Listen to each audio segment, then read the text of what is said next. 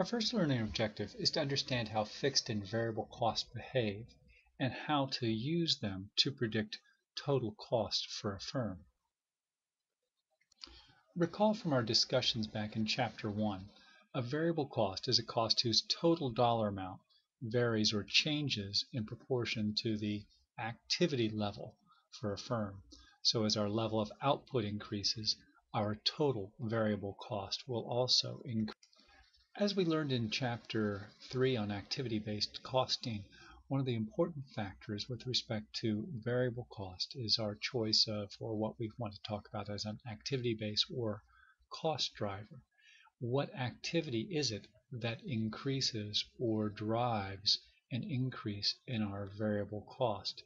Is it the number of units that we sell that increases our variable cost?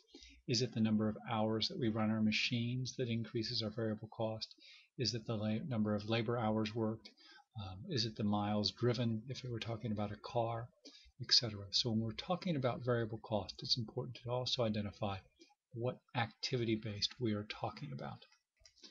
For example, if we're talking about the cost of movie rentals at Redbox, our total movie rental cost depends upon the number of movies we watch and the number of days we have them outstanding. So our total Redbox expense will increase as the number of movies or DVDs that we rent increases. However, the cost per DVD per day at Redbox remains constant regardless of the number of movies that we rent. So again, summarizing, in total, variable cost will increase with the level of activity, but on a per unit basis, our variable cost remains constant. So again, referring back to our Redbox DVD rental example, regardless of the number of DVDs that we rent, the cost per DVD per day remains constant at $1, or maybe it's $1.25 now. The amount of variable cost will differ across or between firms. For example, a public utility like Florida Power and Light has large investments in equipment, and they'll tend to have higher fixed costs but lower variable cost. You could think of PP&L with their Peach Bottom nuclear plant. Very high fixed cost, but variable cost at generating electricity is fairly low. Manufacturing companies, say, such as Black & Decker, will often have many variable costs associated with the manufacture and distribution of their products to their customers. Merchandising companies such as Walmart will also typically have a high proportion of variable cost, in particular the cost of the merchandise they actually sell. So for, again, some examples, for a merchandising company such as Walmart, the variable cost is the cost of goods sold. For manufacturing companies, the variable costs are typically direct materials, direct labor, and then we'll have a variable portion of our overhead variable in nature. Merchandising and manufacturing companies, they're going to have variable costs consisting of sales commission, shipping costs, and other clerical costs, perhaps such as invoicing. Service companies might have variable costs in the area of travel, supplies, clerical support.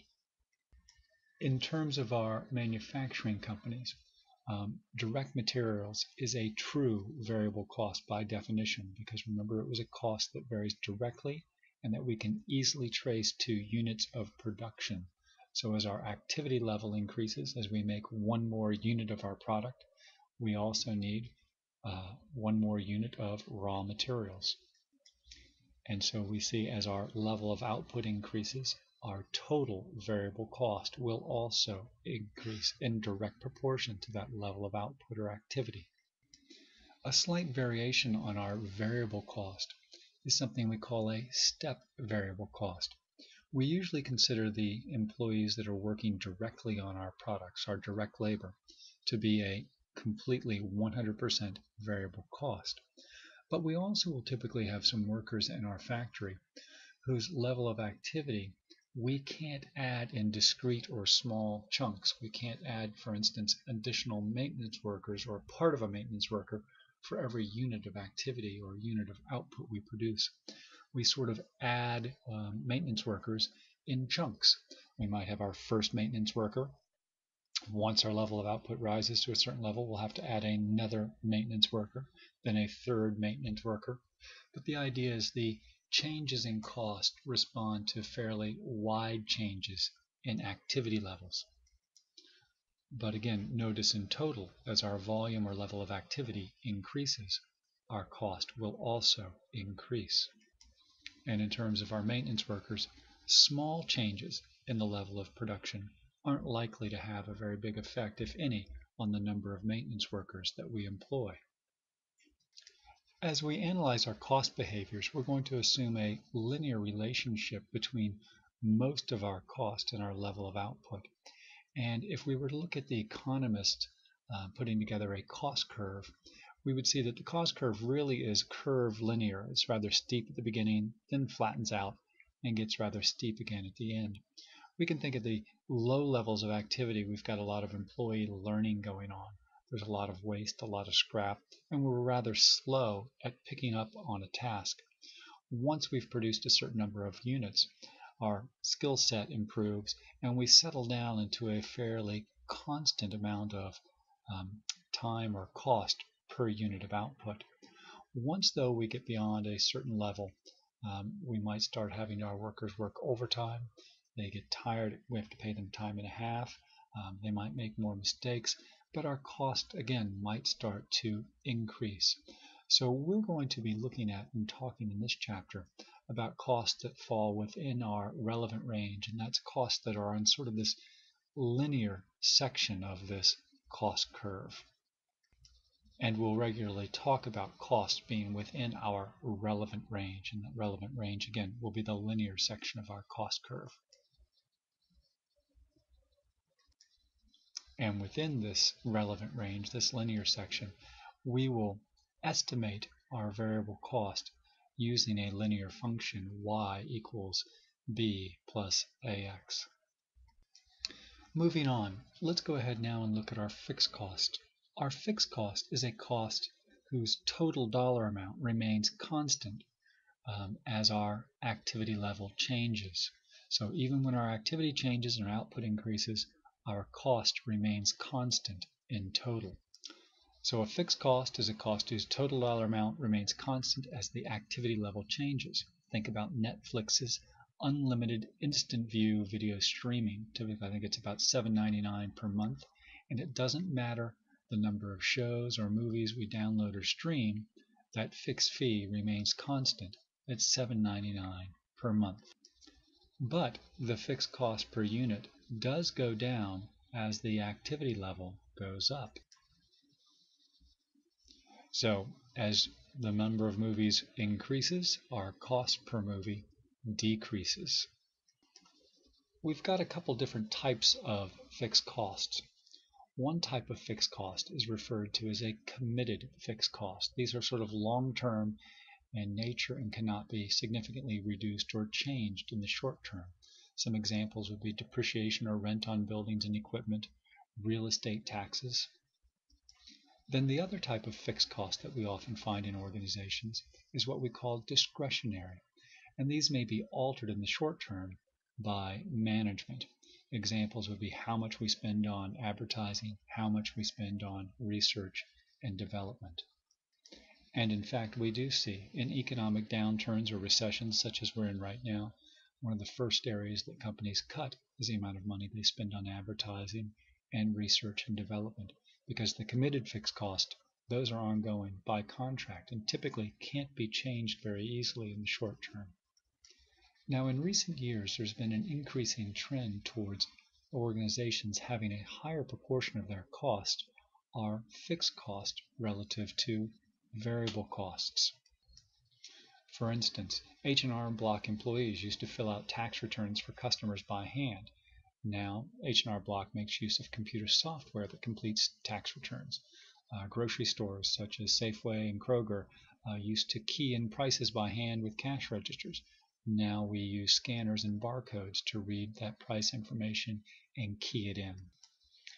And as machines take over many of the mundane tasks previously performed by workers, we now have knowledge workers, and our knowledge workers are valued more for their minds rather than their muscle. They typically are highly trained, have a certain skill set, and we'll retain them even in the event of an economic downturn, because we find they are more difficult to replace than low-skilled hourly workers. And so our workforce has become more fixed rather than variable in nature. So we could say your goal or career goal is to become a fixed cost. You want to be a knowledge worker, someone with a valuable skill who will be kept around in economic downturns rather than laid off and replaced with a new worker when an economic recovery begins. When we talk about fixed cost, it's important to keep in mind our concept of our relevant range. We can even view fixed cost as sort of step variable. The difference between a step variable cost and a fixed cost is we're talking about very wide ranges of activity. For instance, let's say we have a retail store or a warehouse or a factory. We need to, if we want to increase space, we have to rent additional chunks of space in rather large blocks. For example, if office space is available at a rental rate of $30,000 per year in increments of 1,000 square feet, as our business grows, more space is rented, increasing our total fixed cost. And again, we have to add it in large increments of 1,000 square feet. We can't just rent another 10 or 20 feet as needed. While this step function or pattern appears similar to our step variable cost, there are two important differences between our step variable and our fixed cost. First, our step variable cost can often be adjusted quickly as conditions change, whereas our fixed cost can't be changed easily, certainly not in the short term. And the width of the steps for fixed cost is again much wider than the width of the steps for our step variable costs. For instance, our maintenance workers might have steps with a width of, say, 40 hours a week. However, our fixed cost associated with, say, additional factory space would have steps with widths of over thousands or 10,000s of activity levels per week. We wouldn't add additional factory space just because we have one more maintenance worker. Let's take a quick concept check. Which of the following statements about cost behaviors are true? Go ahead and pause the video and think about this for a moment. The first three answers are true. Fixed costs per unit vary with the level of activity. Recall, as our level of activity increases, we spread those fixed costs out over more units. Our variable costs per unit are constant within the relevant range. Again, think about your renting of movies at Redbox. Every DVD we rent costs us $1, and it's a constant rental per day regardless of the number of movies we rent. And then C, our total fixed costs are constant within the relevant range. Again, our total fixed cost, think Netflix Instant View, $7.99 a month, regardless of the number of movies we download. However, item D is not true. Our variable cost in total increase, but they are constant on a per unit basis. But variable cost in total increase, and it's only on a per unit basis that they remain constant. Now, many of our costs can be what we refer to as mixed costs. They're going to have both a fixed and variable component. For example, our utility bills often contain a fixed and variable component. We're going to incur or use a certain amount of electricity to light our factory, to heat our factory, but then as we increase the usage of our machinery, we will increase our electricity usage. So our total utility bill has a fixed component and a variable component, and this is referred to as a mixed cost. We can express our relationship or our total cost in the form of our equation of a line, y equals a plus bx, where y is our total cost. A is the slope or the intercept on our y-axis here, that's our fixed cost, and b is the slope of our line, and that's our variable cost per unit. And x is our level of activity, in this case kilowatt hours used. Let's take a look at an example.